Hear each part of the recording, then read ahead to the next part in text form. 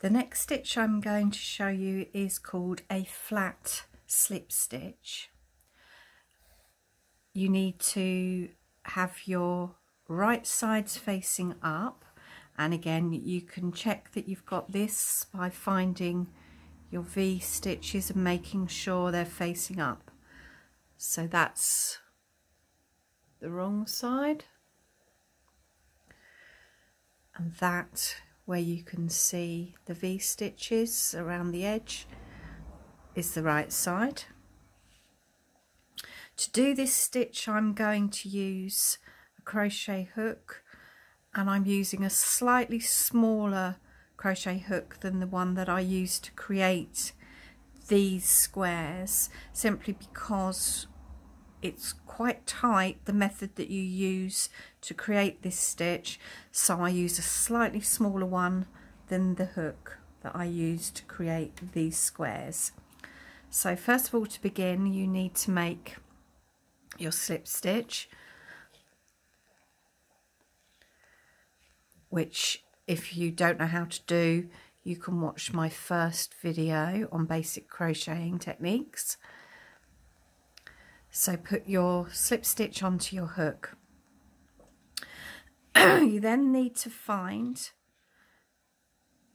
your corner stitch. So 1, 2, 3. We're going to go into this stitch and into this stitch. When we work along these edges, you've got 2 loops. You've got the front loop and you've got the back loop. So this is called the front loop and this is called the back loop. And we're going to be working in between the back loops of both squares. So when you've got your slip stitch on your hook, we're going to place the hook into this stitch. So we're going down into this stitch and we're going down into this stitch. You need to keep your working yarn above the work. So we're going to go into this stitch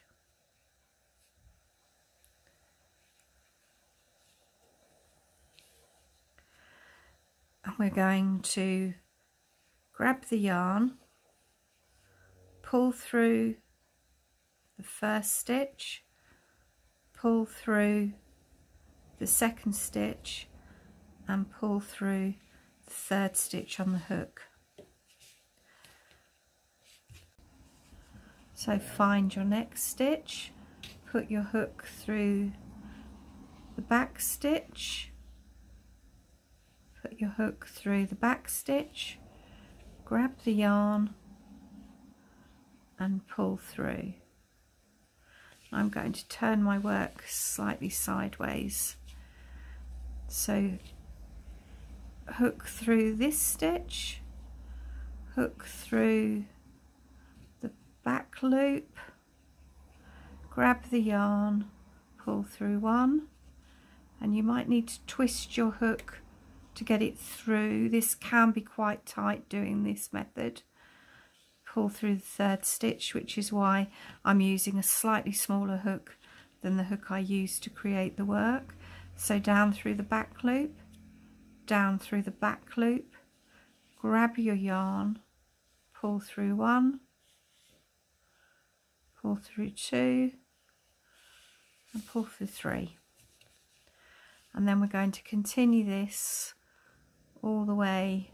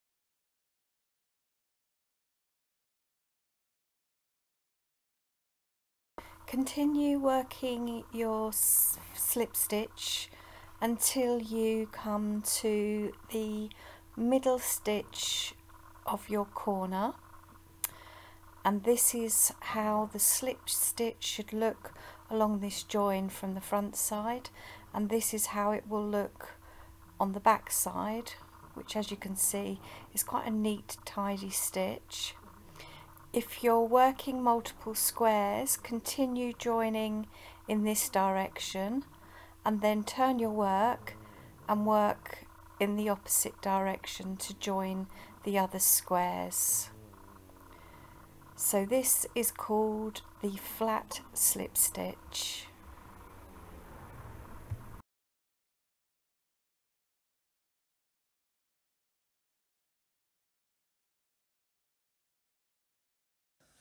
So the next stitch I'm going to show you is similar to the slip stitch. This is called a zigzag stitch.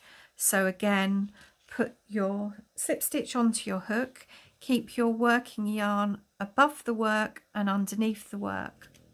Again, find your corner square. So 1, 2, 3, find the corner stitch,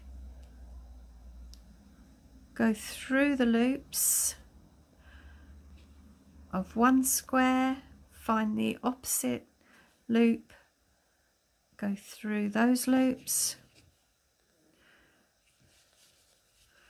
grab your yarn, pull through one, pull through two, pull through the third loop on the hook,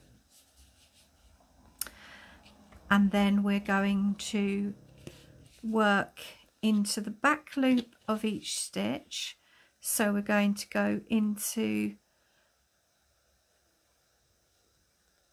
the right loop first, yarn over and pull through two, and then in the opposite stitch into the back loop, yarn over, grab the loop and pull through into the right square, back loop, grab the yarn. I've now turned my work as it's easier to hold the work at this angle, and I'm going to continue doing this zigzag slip stitch along the edge of this square. So into the back loop of the top square, slip stitch, into the back loop of the front square, grab the yarn and pull through two,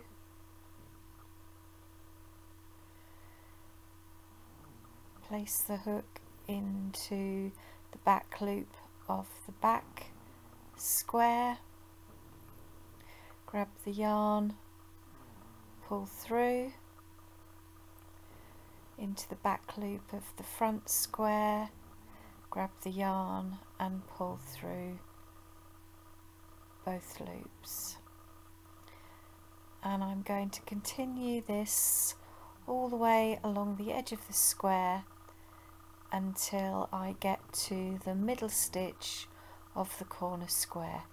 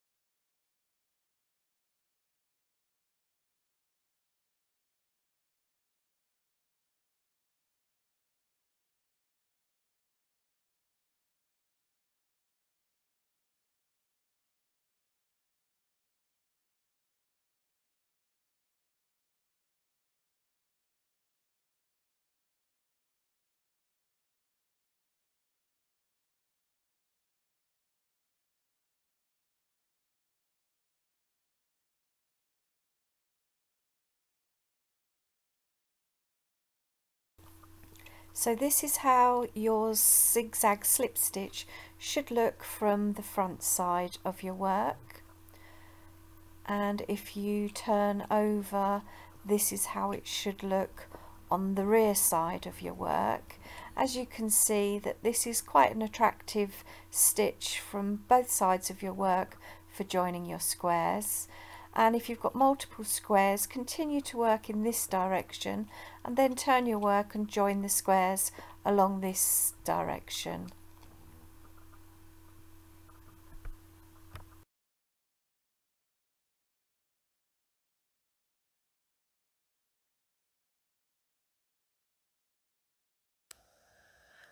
So this next stitch is called the mesh stitch.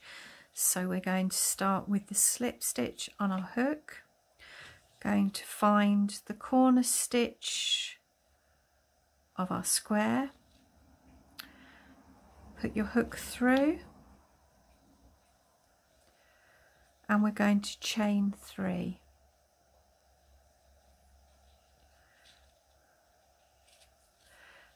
So let's go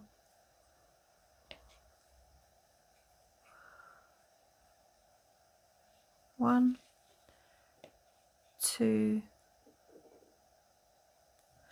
3, and then into the corner square of the corner stitch of the opposite square, we're going to do a double crochet. So yarn over,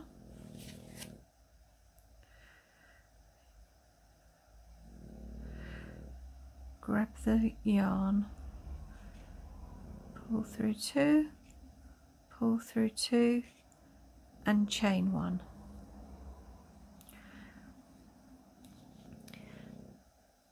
Into, we're going to go move to the bottom square, we're going to miss a stitch, so miss a stitch into this stitch, and under both loops we're going to double crochet. Under both loops, grab the yarn, pull through,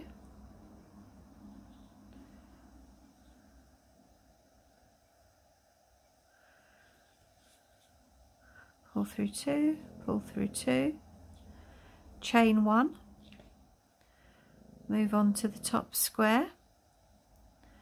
So again you're going to miss the first stitch into the second stitch and through both loops, yarn over, under both loops, grab the yarn, pull through 2, pull through 2, chain 1. Move on to the bottom square, going to miss a stitch into this stitch, yarn over, under both loops, grab the yarn, pull through 2, pull through 2, chain 1, move to the top square,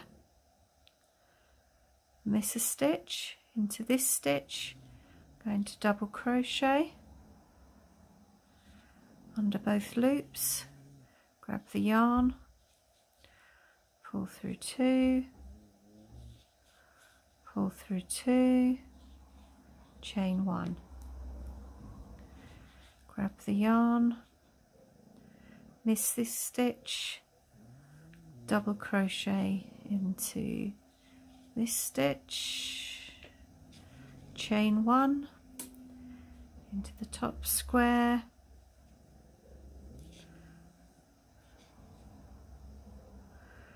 going to miss a stitch into this stitch, yarn over, double crochet,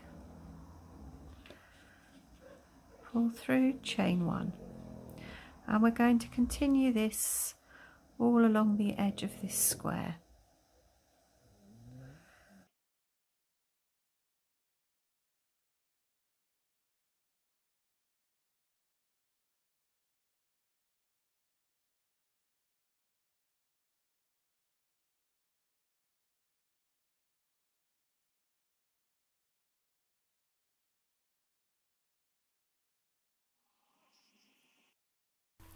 Continue this chain stitch until you come to the middle stitch of your corner. If you were adding layers of squares at this point, you would continue this method and join squares above these two, working upwards. As you can see, this makes quite an attractive stitch, and it looks equivalently attractive on both the front and the back sides.